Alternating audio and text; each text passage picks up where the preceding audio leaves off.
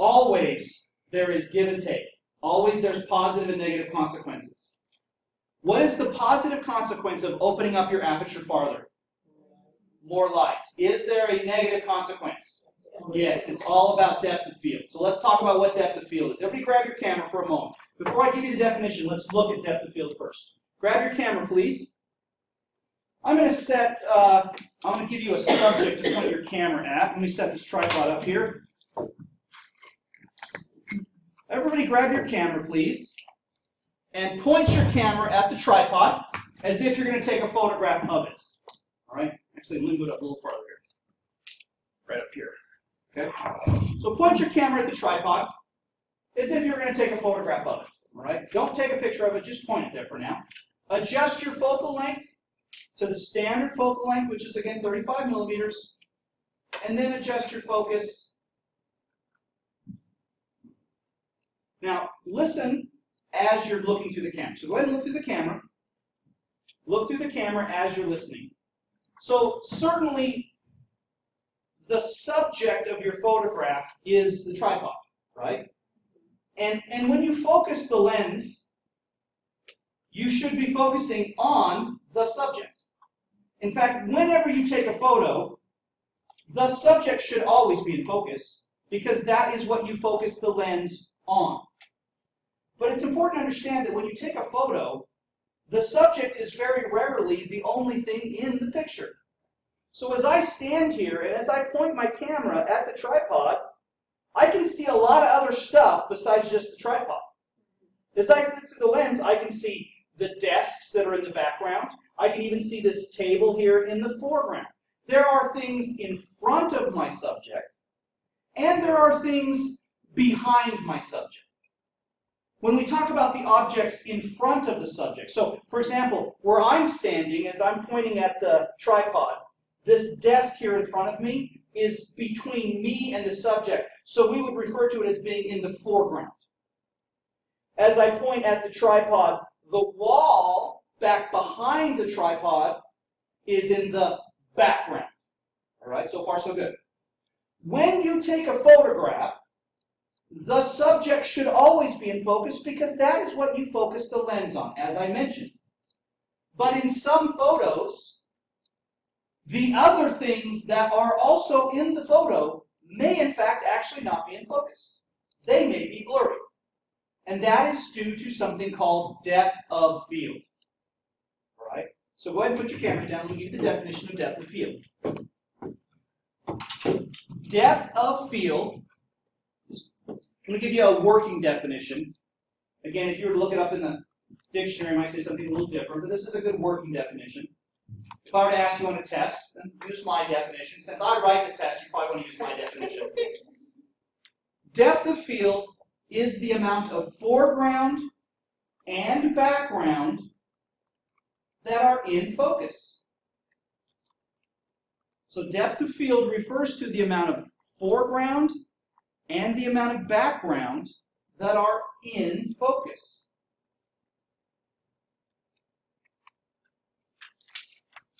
There are times, again, you need to repeat that one more time so you can get it. Again, depth of field is the amount of foreground and the amount of background that are in focus. So again, if I have my tripod here, if I went to take a photo, so I go ahead and I point my camera at the tripod and I focus the lens on the tripod and I go to snap a photo, when I get my photos back, sometimes not only will the tripod be in focus, but maybe the background is too, so the wall and the desks back there. But at other times, when I look at my photo, the tripod's in focus, but the background is blurry. I've showed you tonight some examples of that. You may or may not have picked up on it. Let me again pull up some examples of these photographs.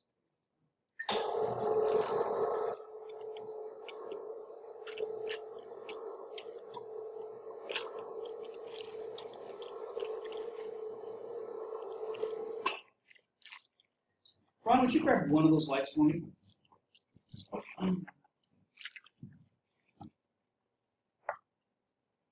All right, so give it a projector a moment to warm up just a little bit.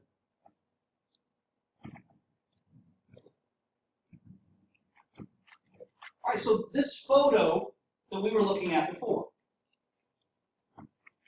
When we look at this photo, what is the subject of this photograph? Baseball. The baseball is actually the subject of the photograph. How do you know? Because it's what's in focus. Remember, again, I said before, you will always focus on the subject. But there's other stuff in the photo. For example, the picture in the background is also in the photo. But looking at this photo, the baseball is in focus, but the background is what? Blurry.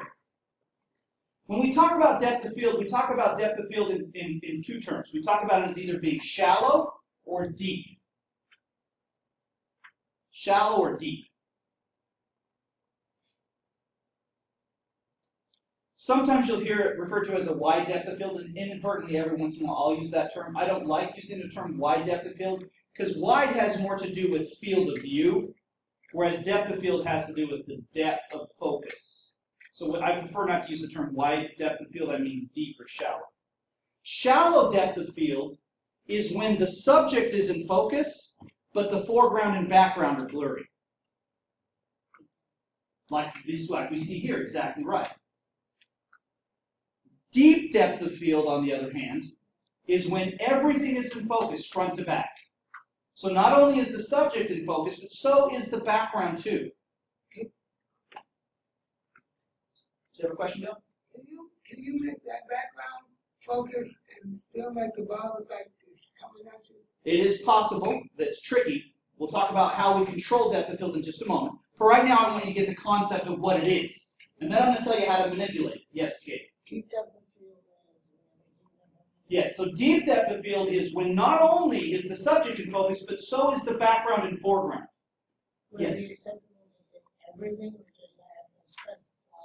I would specify background and foreground. Yes, question, Anna.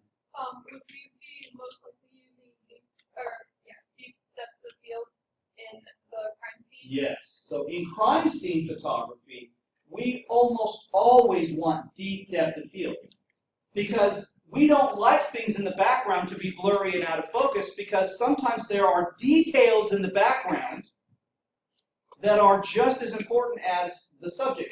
For example, let's say we have a dead body on the ground, we have a homicide, and we have a dead body on the ground, we're photographing the body, but maybe there's also bloodstains on the wall 4 or 5 feet beyond that body. Not only is the body, the subject, important, but the bloodstains or potentially the bullet hole or even the murder weapon that's lying 6 or 8 feet away, those are important details too. If we have a shallow depth of field, what will happen is the body in the photo will look sharp and clear, but the things in the background, those details will now be blurry, in some cases so blurry that we may not be able to see what they are. So in crime scene photography, we generally want deep depth of field. That is opposite, though, from what a lot of artists prefer in their photographs, especially portrait photographers. When you take pictures of people, like if you're taking photos at a wedding, graduation photos, for example, the subject is the person. You're taking photographs of a young man or woman as a senior getting ready to graduate from high school. And you're taking pictures of them. They're the subject. They're the reason you're taking the photo. And quite often the background is noise. It's visual noise. It's disruption. It's distraction. When someone looks at a photograph, you don't want them typically looking at the background. You want them focusing on the subject, which is the person. So when you take photos of people, portraits, for example, you want a shallow depth of field. Because what happens is when the background is blurry, the eye is naturally drawn to the area of sharpest focus. Let me show you some examples of what I'm talking about. For example, even here, immediately, where is your eye drawn to in this photo? The baseball. Why? Because it's the thing that is in focus. All right, let me show you some other examples.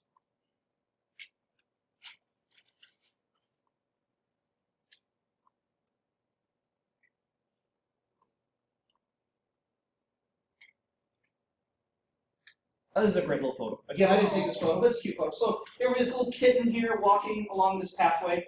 Is this an example of a deep depth of field or a shallow depth of field? Shallow. Shallow. Because certainly the subject, again, remember, always the subject will be in focus. That's, by the way, how it's very easy to pick out what the subject is, because it'll be the thing in focus. But the background is blurry. So when you look at this photo, do you spend hardly any time looking at the background? No, because actually you don't like to, because actually your eyes are trying to focus it, and they can't, and it gets frustrating, and so your brain is like, I'm not looking at that part. I'm only going to look at the part that's in focus. In cinematography, they will do this. If you watch movies sometimes the cameraman will adjust the focus and brings attention to maybe something in the background, or then brings it back to the foreground. By blurring certain things, it draws attention to things within the scene.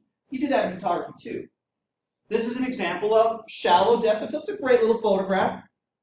Not a good crime scene photo, but it's a good photograph. Here's another clear example, right? It's obvious to see that the subject here is the monkey, because it's the part that's in focus. Does this photo have a shallow or a deep depth of field? Very shallow. There's a background there, but you have no idea what that is. That could be trees or bushes. Who knows? You can't tell because it is out of focus. By blurring the background, you have gotten rid of the distraction. If you are careful, if you know what you're doing with depth of field, you can even blur the foreground. This can happen.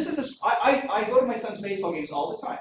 And the problem with taking photos at a baseball game as a parent is you always have to sit behind that metal backstop because they don't want you to get hit with the baseball. They don't let me go out on the field and take photos. I got to sit behind the metal chain link fence.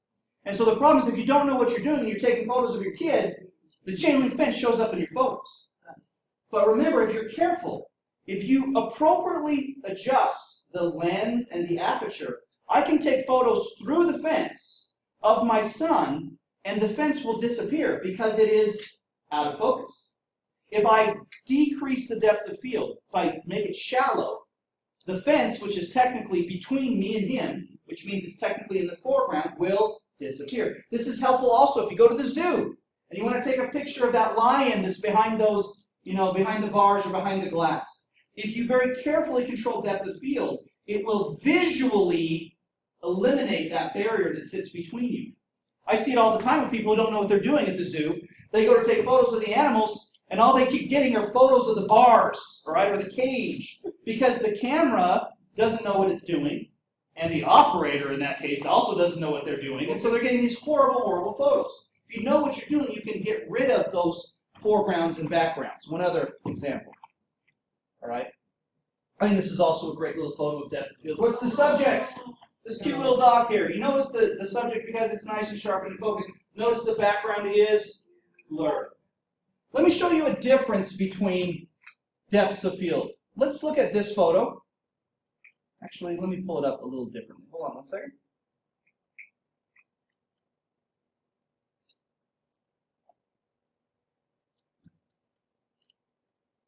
You guys are being so patient. I told you guys I was going to get you guys out of here early, and I lied to you, apparently. I'm sorry. All right, let's look at this photo. This photo, and that's mislabeled. This should say narrow depth of field, not short depth. This photo has a very shallow, not even narrow, I even used the wrong term there, shallow depth of field. What is the subject in this photo? It's this headstone right here, right? Now, there's a headstone that's a little closer to the lens, this one here, which is in the foreground. And there are even other headstones in the background, like this one back here. But this is the one that's in focus. So this is the subject. This is an example, again, of a shallow depth of field. The eye is naturally drawn to what's in focus. Beautiful photograph. Not a good crime scene photograph, that's okay. But it's an example of shallow depth of field. All right. On the other hand, let's look at another photo. Let's look at this photo. This is a deep depth of field. This is labeled as long. It's really deep depth of field. Notice in this photo, everything from front to back is in focus. It's not just this closest headstone. So is that one, so is that one, so is the tree behind. This has a deep depth of field. Okay? So far, so good? Yeah.